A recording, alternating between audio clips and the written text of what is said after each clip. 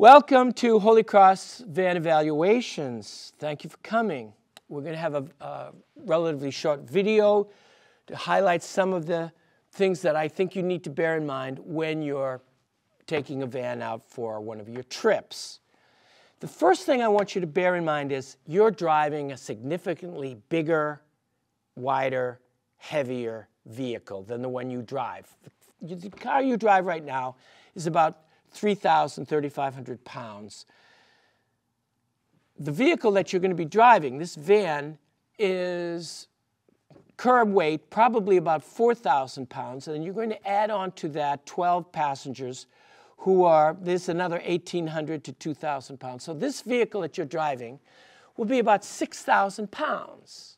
And that's a significant weight difference between the one you're driving and the one you're going to drive. All right, as I said a moment ago, you're driving conditioned. You're conditioned to drive in a vehicle that's about 3,500 pounds.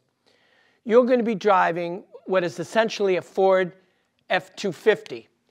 This approximate drawing here is F-Ford 250. This is the vehicle chassis that the van is put on. Now, this is aerodynamic. It's pretty well designed to carry the weight. The center of gravity in this vehicle is right about here, and the center of gravity moves as you fill up the cargo.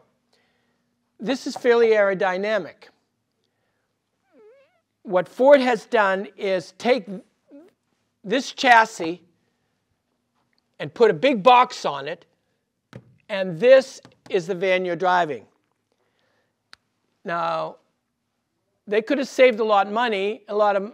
They save a little bit of money because they use the same chassis. This vehicle is so high that the wheelbase, width and length, make it fairly unstable, make it very top-heavy. Now, the advantage is you can put 12, 14 people in here, but the disadvantage is road handling becomes a problem for you because you're expecting it to react and respond in a way that your car does. And in a moment, we'll show you a video that demonstrates how unstable a vehicle this size is with this height can be, even at slower speeds. You're capable of rolling this vehicle over at 35 miles per hour. And the video we're going to show right now will demonstrate that. You see them on neighborhood roads, on city streets, and on our nation's highways. Many organizations rely on 15-passenger vans to transport people and cargo. But these vans don't handle like a passenger car. Driving them requires certain safety precautions. Today, you'll learn why driving 15-passenger vans deserves special care and practical tips for transporting your passengers safely.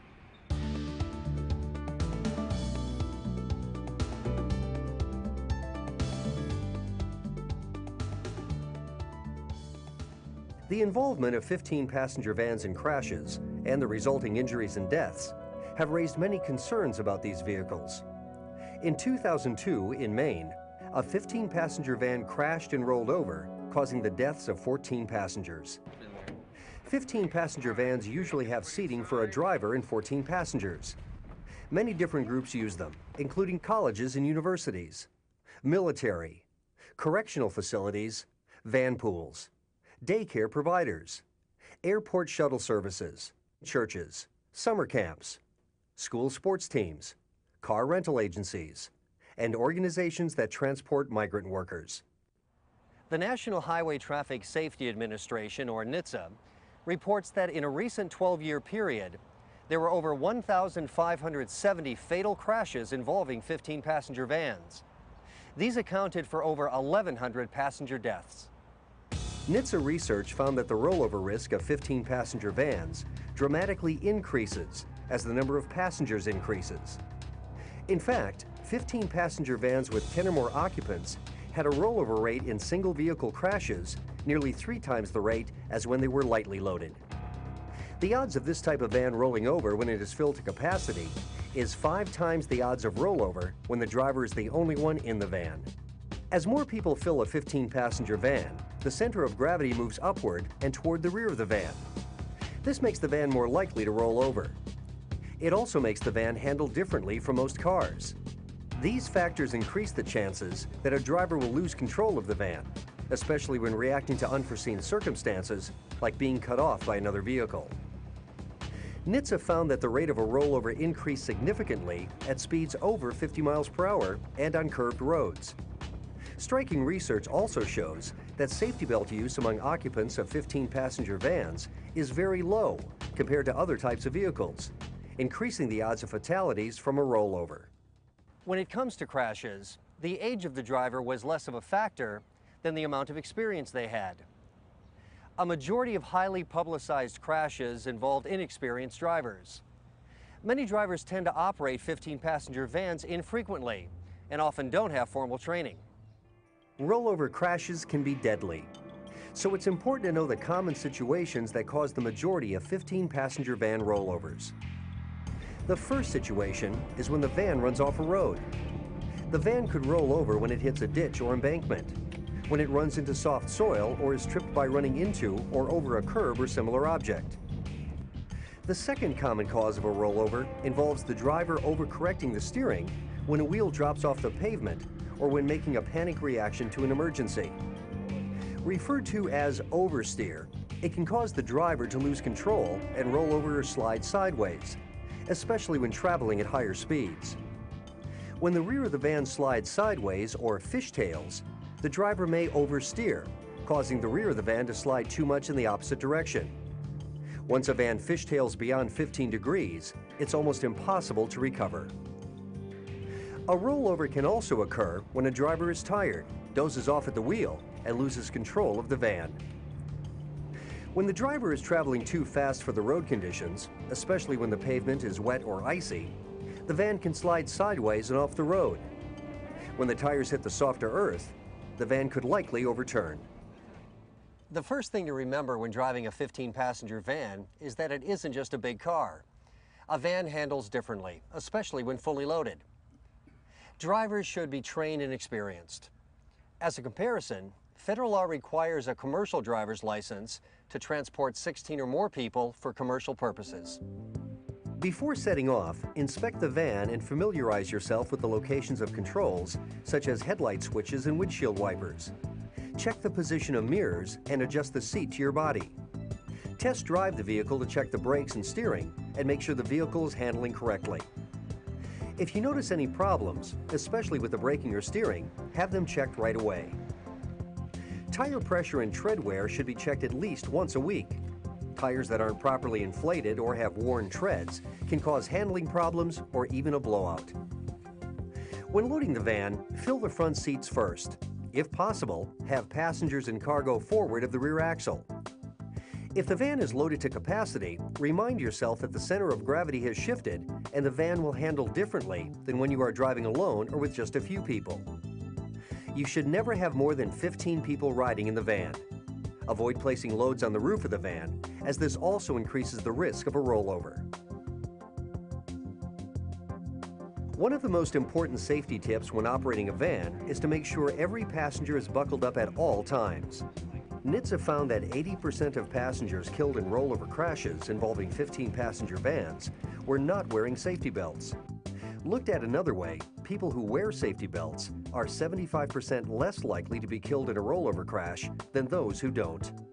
Therefore, it's critical to require the use of safety belts. In December 2004, NHTSA issued a new rule requiring that rear center seats in all new passenger vehicles be equipped with lap and shoulder belts as opposed to just lap belts by the year 2008. This ruling includes new 15-passenger vans.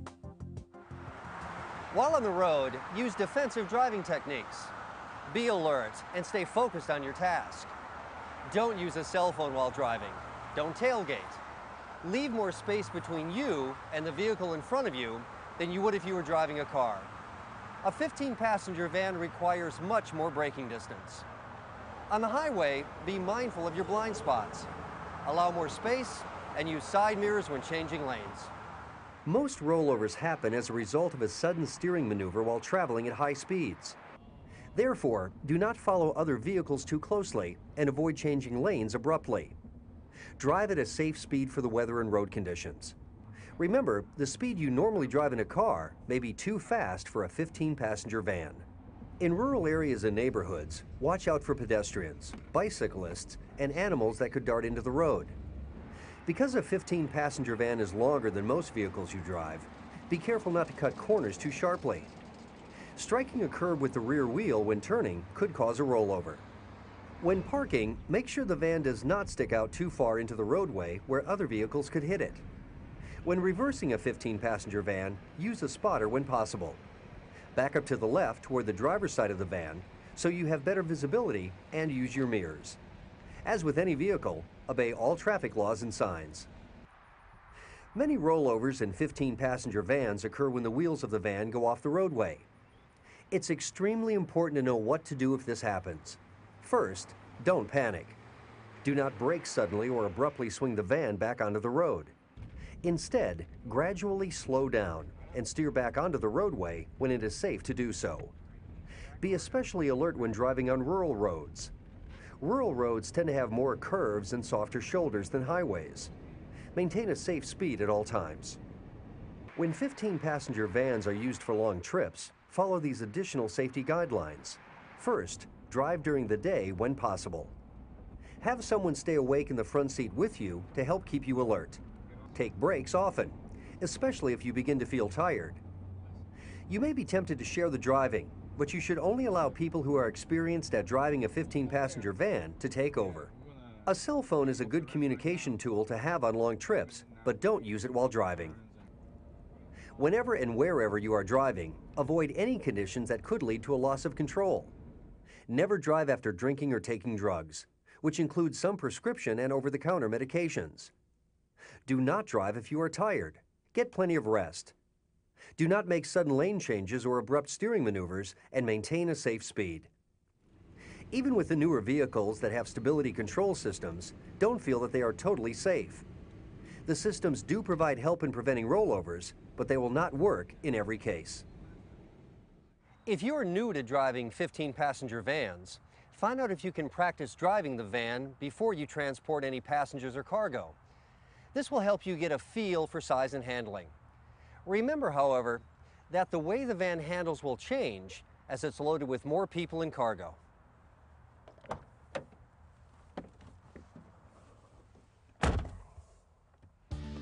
When driving alone or with passengers, it can't be stressed enough that everyone should wear a safety belt at all times.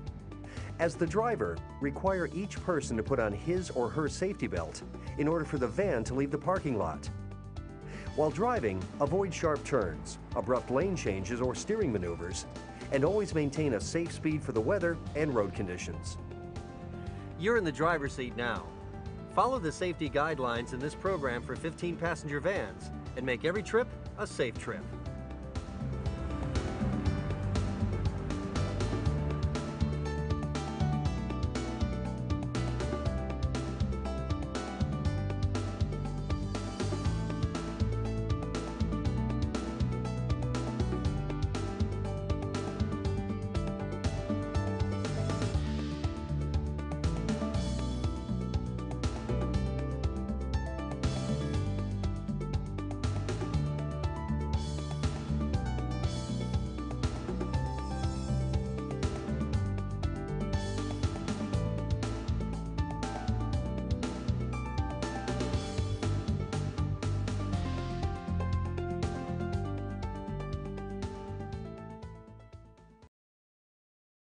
So you're conditioned to driving a 3,500-pound vehicle. What you need to keep in mind constantly while you're driving this van is that it's going to take you a lot longer to stop. It's going to take a lot wider turns than you expect, and that the pitch and roll of the vehicle is going to be much greater than the car you're driving. So you have to keep in mind you're driving a truck. Now, one of the people that we worked with before, she said, you know what, I'm going to put on my baseball cap and I'm going to think of myself as a truck driver. And I think that's a great idea. Whatever you need to do to keep yourself conditioned, aware that this is a big, heavy vehicle. That will help. Okay? So, what do? I want you to remember now, there's some advantages and disadvantages of driving a vehicle this size. So the significant advantage is you have a bird's eye view of the road that you don't have in your car. You're a lot higher. So you can see farther down the road than you can in your car. That's the good news. The bad news is the distance it's going to take you to stop, the distance it takes you, the width for the turns, and what happens in your blind spots are significantly greater, and you'll have to condition yourself to make allowances for those. Okay? So, all right. Now you will probably get a little handout like this to follow along with this little lecture, and it'll include external checks, preparing your trip route, getting comfortable, defensive driving tips, and fundamental speed law requirements, and then how to react in bad weather. So we encourage you to have your little folder and handout with you as you follow along. Okay? So we're going to talk about external checks before you start driving. It's a good idea to walk around the van. Now, you may or may not see something like a broken light or something dripping from the oil pan or something. Probably not, because these are new vans from Holy Cross, and they're all in good shape. But you can't tell what's on the roadway. Excuse me. So walk around. Get a good look. Also, take a good lay of the land of who's beside you. If you're in a parking lot and you're kind of close to another car, you want to make allowances for that close. You don't want to pull away and make a dangerous move. The other thing you want to be aware of is if there is a little dent or some of the lights are broken or some other scratches in the van, you want to make a notation of that in your triptych before you leave so that when you come back and someone notes, like, where did that scratch come from, you have it written before you get there so that you don't get held accountable for any kind of damage that's done, has already been done to the van. So that's a little protection on your part. So an external check is a pretty good idea. Next, I want you to prepare your route and make allowances for alternative routes if you get a detour.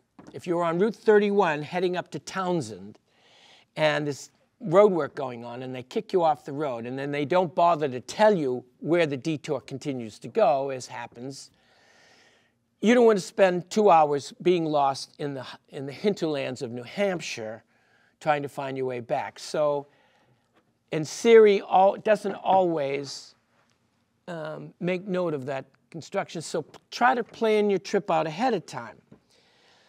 Now, I'm going to mention this a number of times, especially when we talk about checking your blind spots, but you want to enlist the aid of 3 people at a minimum when you're driving, because you want to concentrate on the road ahead of you. So you want to have a person who's a navigator on your right-hand side, and then someone who's a spotter on your right rear and a spotter on your left rear. And they will help you when you make left turns or change lanes or move the vehicle from one portion of the road to another. You simply call out, say, am I good on my left or am I good on my right? And your spotter will help you. Because, as I say, you're not used to driving this 16-foot vehicle that weighs 6,000 pounds. So enlist the aid of the other passengers. Okay? So often trips are made to unfamiliar places, and aids like GPS aren't enough to guide you through to your destination, so prepare yourself with an alternative route. Now I'm going to talk about in snowy weather. In snowy weather, you must remove all the ice and snow from your vehicle. Your vision, you must have a 360-degree visibility. That's the law. What you might not be used to is you're going to have a 12-foot, 14-foot roof that you have to clear all the snow off. You need to, the law says in Massachusetts your windshield has to be clean, your mirrors, side mirrors have to be clean, your rear window has to be clean. But in addition, you have to clear off all of the ice and snow on the roof.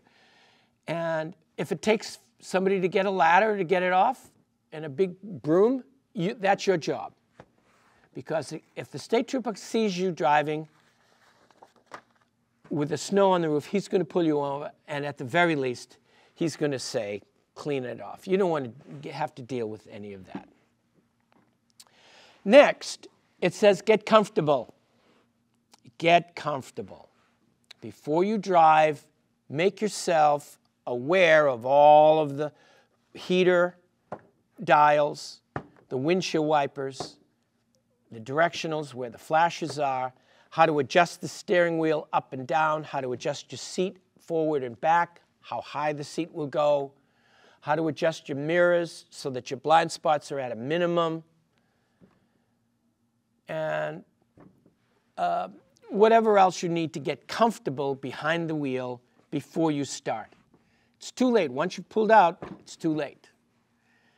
So get comfortable behind the wheel in your position. But also get comfortable mentally and physically. If you are like I was in college, so I'm speaking to the undergrads here,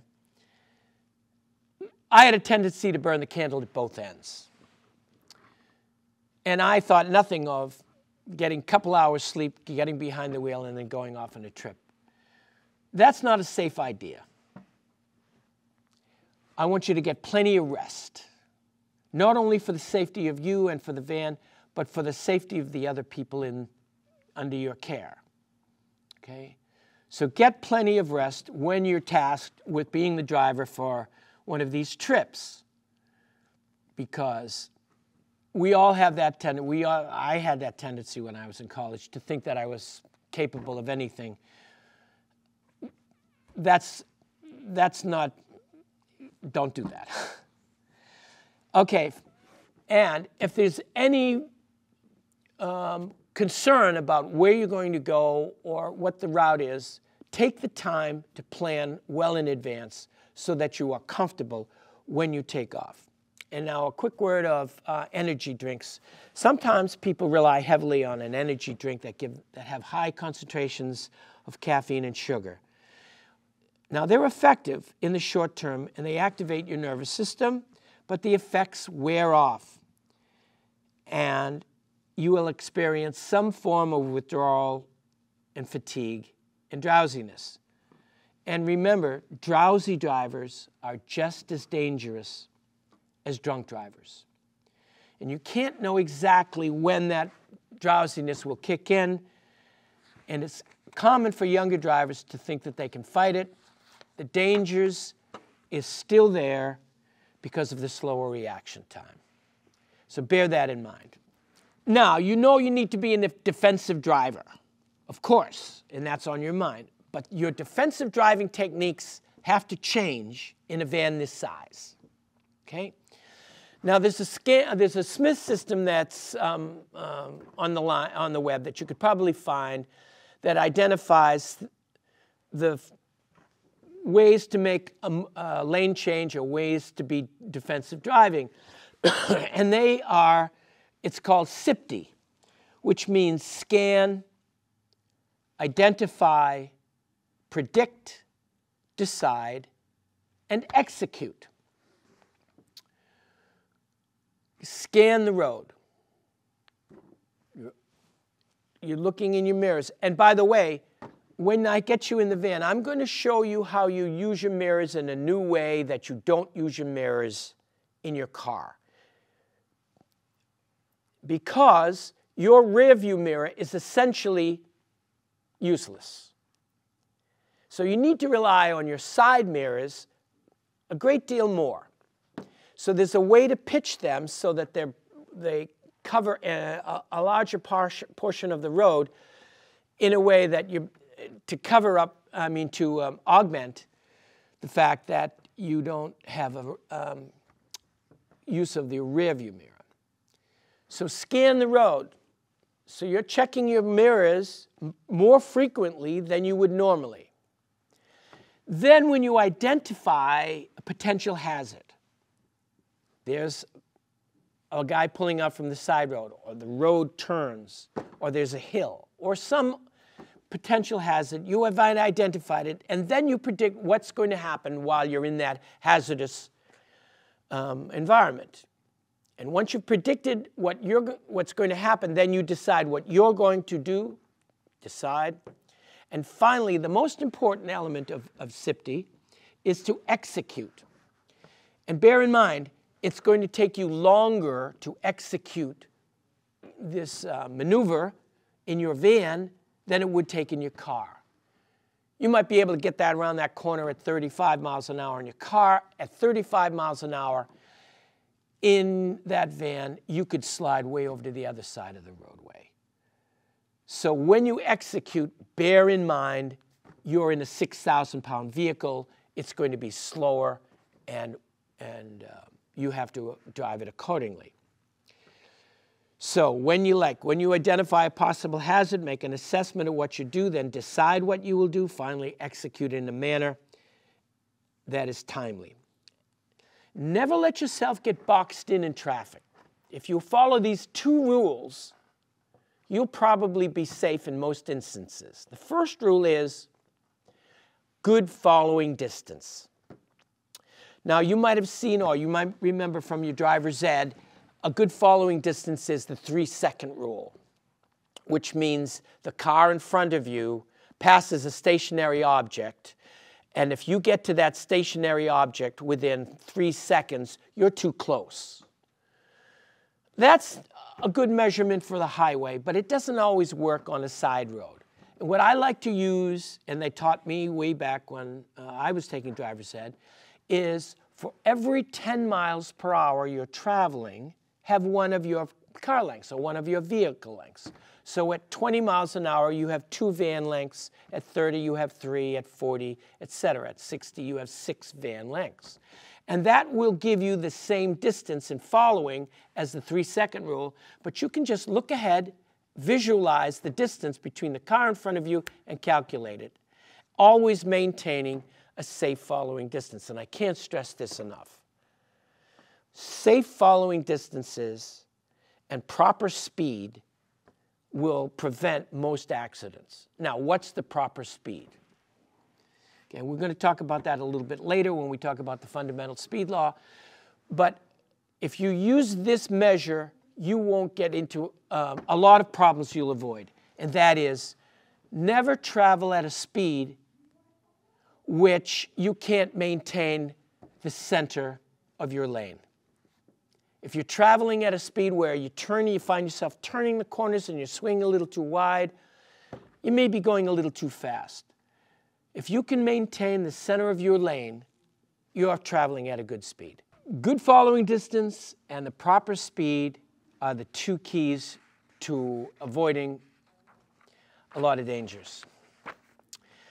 And also remember that intersections are where you're going to have the most problems. You're accustomed to taking a left turn or a right turn with your vehicle in a fairly short space. You got to remember that you have to allow for that 9 feet behind you. And you'll have 2 mirrors. You'll have a lower mirror that I want you to get used to using. To look in the lower mirror when you make a right turn or a left turn to see that you don't drive over the curb or you don't cut too close to a car that's parked on the side of the road. You use the spotters to help you and use that mirror. And when we're in the van, I will kind of give you a little tutelage on where to aim them and how to use them. But it's something you need to be familiar with in a way that you're not using in your car. Next, because you're seated so high in the van, you get to aim high, which is an advantage for you. Which means you don't look just at the 120 feet in front of you with the car that's in front of you. You want to look well down the road, whatever the environment is, so that you can put yourself in the proper lane or avoid some potential hazards that's coming up because of the longer time it's going to take you to stop and the longer time it's going to take you to get out of the lane or move. And you need to anticipate that in a time frame that is much longer than the time frame that you're used to using. So that's what we mean by aiming high. Say, especially in the city, this could be 2 or 3 blocks ahead. Now, I spoke about blind spots. Always check your blind spots at every time you change your position. Now, a moment ago, I talked to you about the importance of checking your blind spots whenever you make a turn or change your position in the road. And I can't emphasize anyway too strongly the importance of checking your blind spots. And I'll give you a little, for instance, we were in the car a while ago on where 190 and 290 come together in Worcester. And we were right there at the MLK exit. Okay. We were here, and we were here in this lane. And right beside us was a tractor trailer.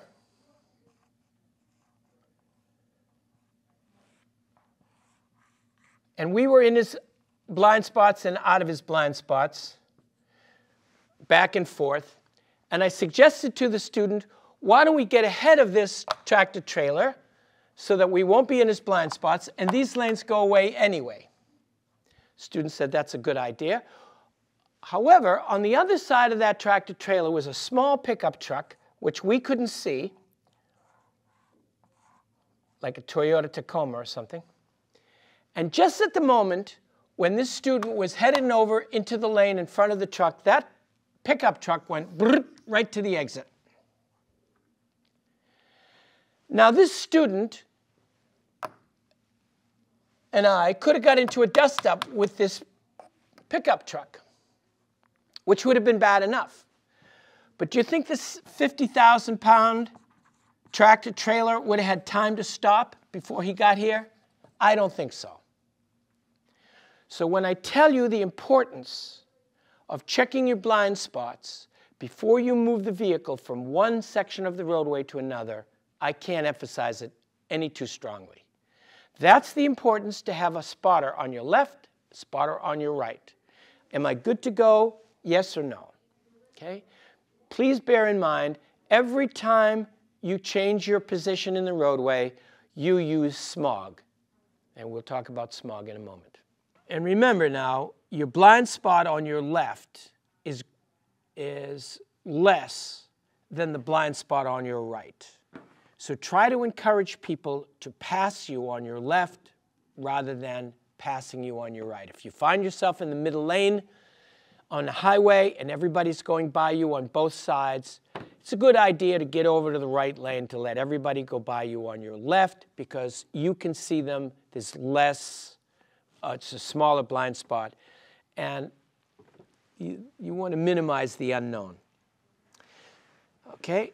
So what does smog mean?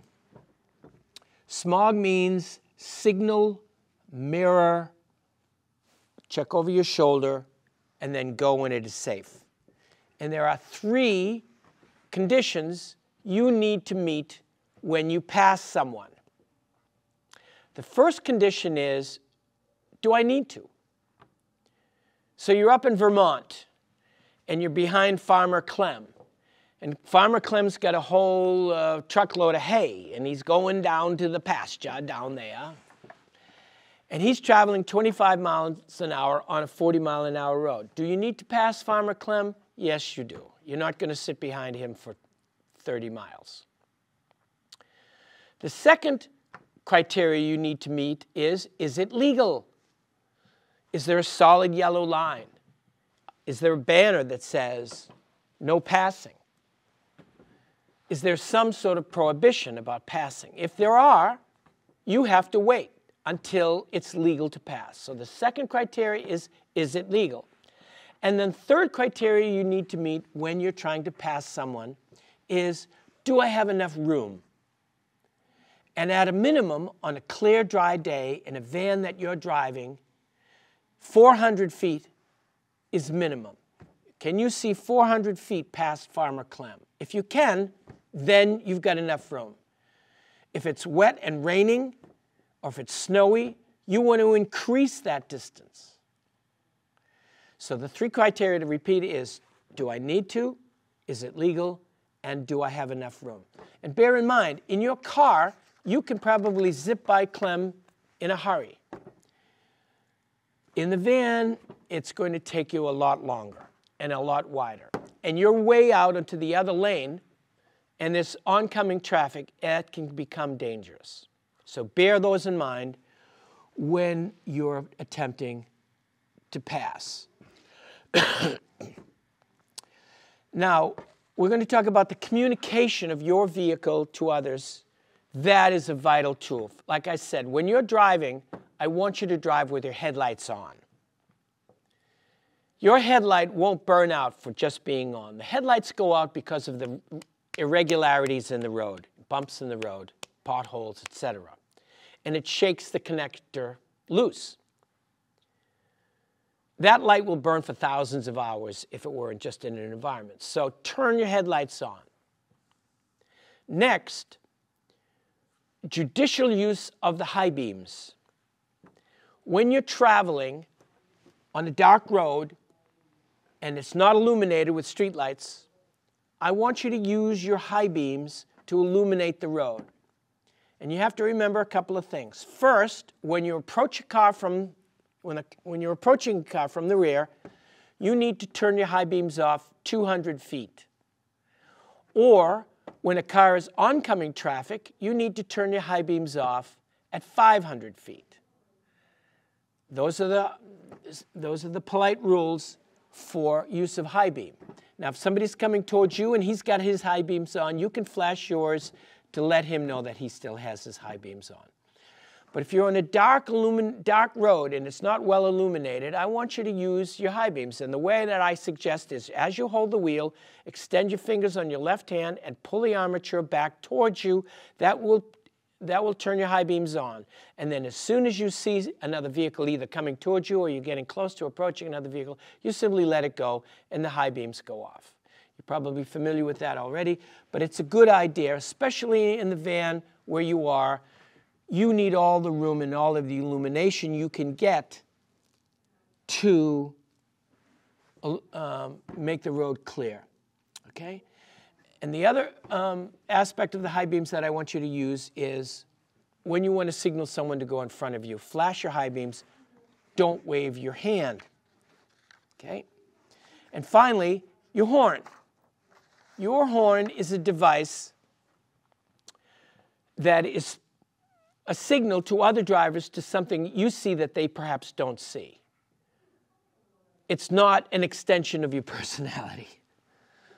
So if somebody's creeping over into your lane a little and you want to give them a little heads up, doot, doot, that's what you use your horn for. In Massachusetts, unfortunately, there are a lot of drivers who only know where the horn is and the gas pedal.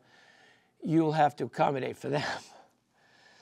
Okay? But your horn is a warning device to alert other drivers to dangers they may not see. You cannot speed your way to make up for lost time. It's impossible. Okay? You might make up a little bit, but you can't. You can't do it in your car, and you certainly can't do it in the van. And to demonstrate that little point, I'd like to bring to your attention a controlled study they had done somewhere in the Midwest, somewhere out in Iowa or somewhere.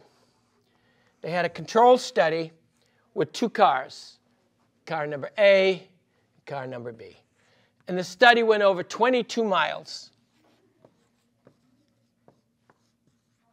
Okay? So think about where 22 miles is here from Holy Cross.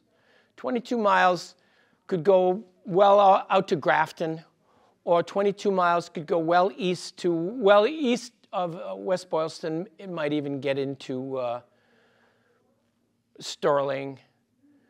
That's a considerable distance. And this controlled study went through city traffic, suburban, rural, etc. all kinds of environments, and it was the same for car B. Now, car A was told to go at or above by 10 miles per hour the speed limit. Wherever you got a chance to go over the speed limit by 10 miles per hour, this car went. 10 miles per hour, that means doing 50 and a 40 or 40 and a 30. And that's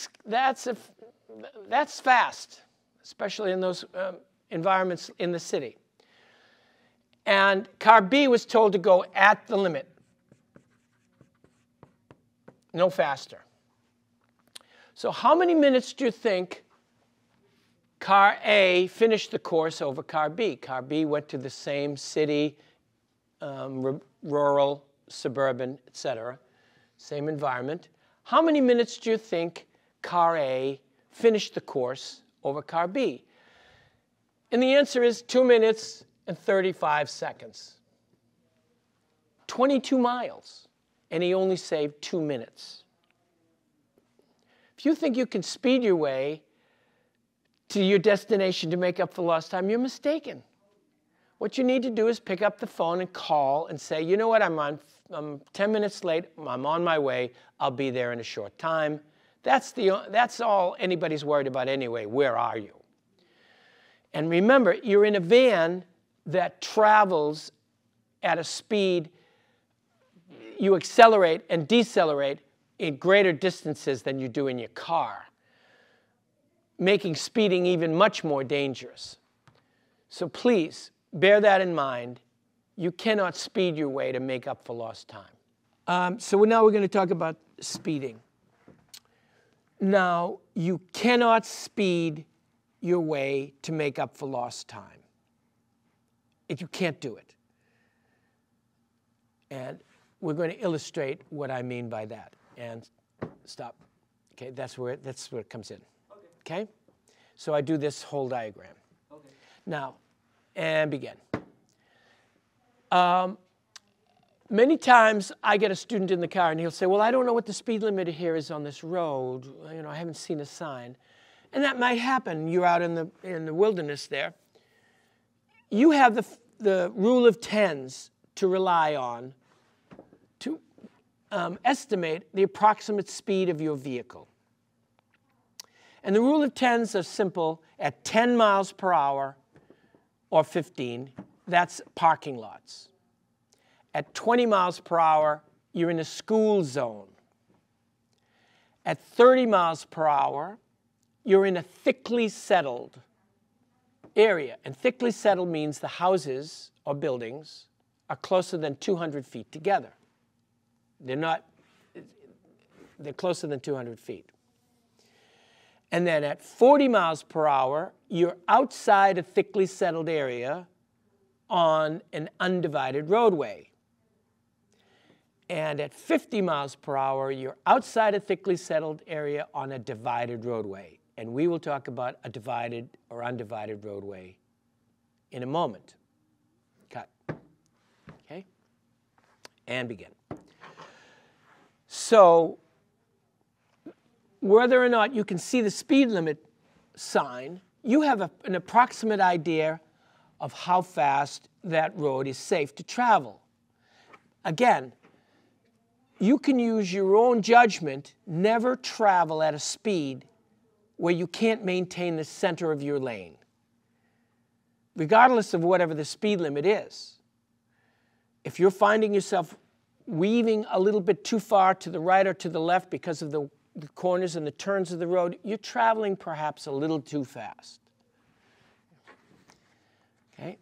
Now, there will be places that you will drive through where the local police will be watching to see that you maintain the proper speed limit. Now, they're there, in most cases, for your safety. If you're traveling on a 50-mile-an-hour road and the road takes a real sharp turn and there's chevrons that warn you and the speed limit is a warning sign drops to 30 miles per hour, please be sensitive to those indications, because in a van this size, you'll have a hard time getting around that corner or getting around that turn at a speed greater than what's posted. We live in New England, and the weather is a challenge. And you've learned to accommodate that challenge in the car you're driving. It's a whole new ball game in a 6,000-pound vehicle when it comes to driving in the rain, driving on black ice, or driving in the snow.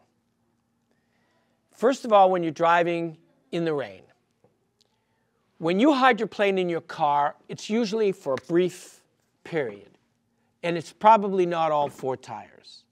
And you slide a little, and you've hydroplaned. In the van, when you hydroplane, it's going to be at a lot longer distance, and the control will become critical in a way that it's never in the car. And you have to be sensitive to hydroplaning. Now, hydroplaning occurs when there's a thin layer of water on the road surface and the tires don't have traction. And you feel it in your car as a slight little skid or slight little slip.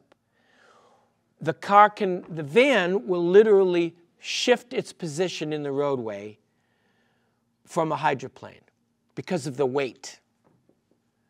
So start to watch for things that you don't necessarily feel in your car, hydroplaning. Now you'll be driving a van that has good tires, and that's a good protection against hydroplaning, but be aware of it. Okay?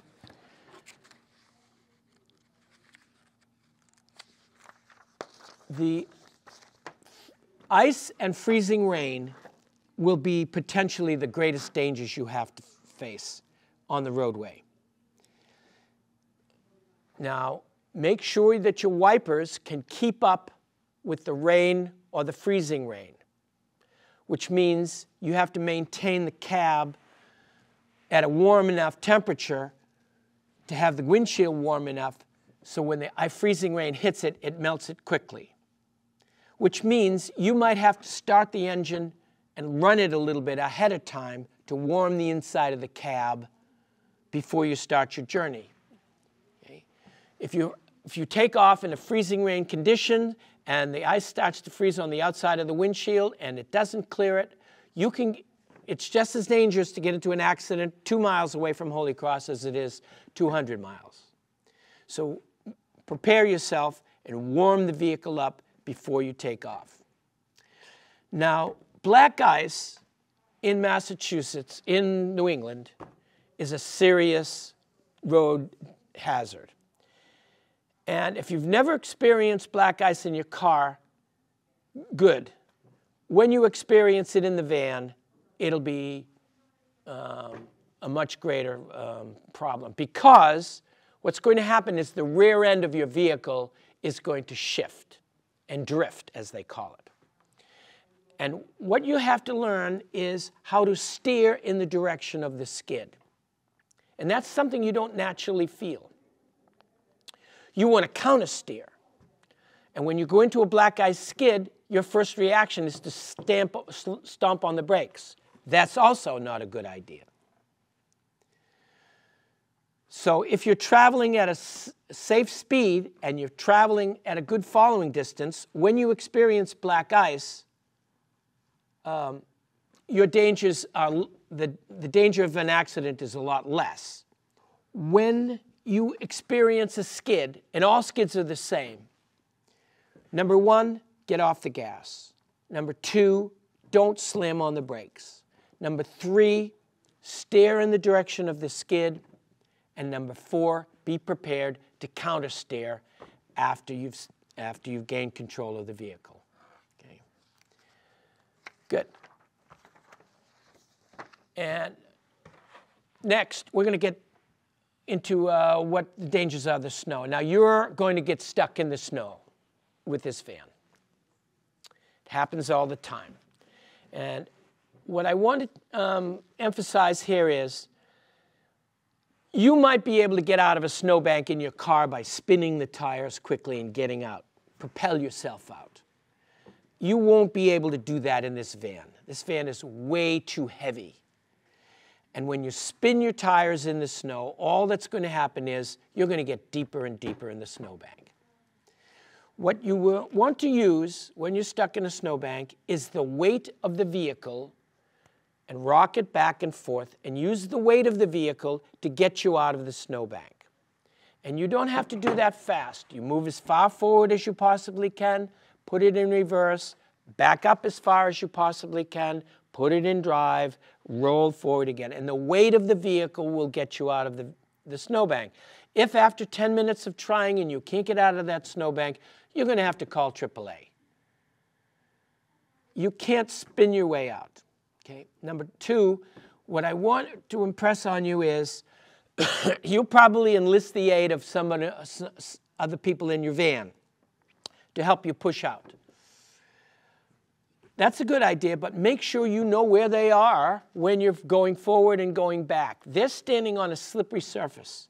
And if they slide and fall and you roll back, somebody could get injured. So be careful, you know where they all are. All clear on my right, all clear on my left.